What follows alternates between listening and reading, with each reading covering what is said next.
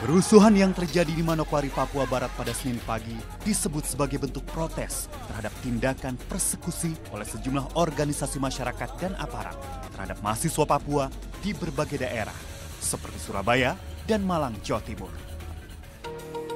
Sebelumnya, sejumlah organisasi masyarakat mendatangi Asrama Mahasiswa Papua di Jalan Kalasan, Surabaya. Kedatangan massa karena ada kabar bahwa mahasiswa Papua di asrama tersebut diduga mematahkan tiang bendera merah putih dan membuangnya ke selokan. Kabar berupa foto tersebut didapat dari grup WhatsApp.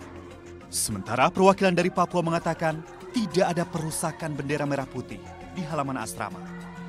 Ketegangan antara kelompok massa dan mahasiswa Papua di Jalan Kalasan, Surabaya membuat pihak kepolisian turun tangan. Sejumlah anggota Detasemen Gegana Satbrimopolda Jawa Timur pun menyisir asrama mahasiswa Papua. Sebanyak 43 mahasiswa Papua diamankan dari amukan massa, sekaligus dimintai keterangan terkait dengan dugaan pembuangan bendera merah putih tersebut.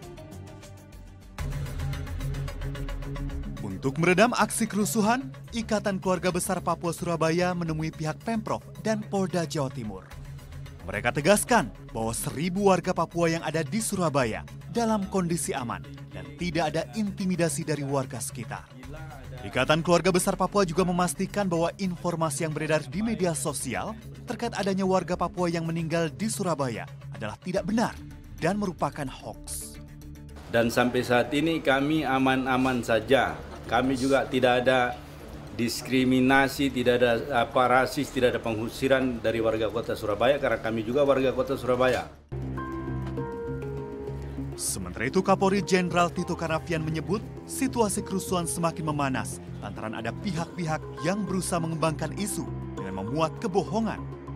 Kejadian yang ada di Surabaya maupun Malang itu sebetulnya hanya peristiwa kecil ya, semula ya, yang sebetulnya sudah dilokalisir dan diselesaikan oleh musbida setempat, baik Ibu Gubernur, Kapolda maupun Bapak Pangdam, sudah dinetralisir.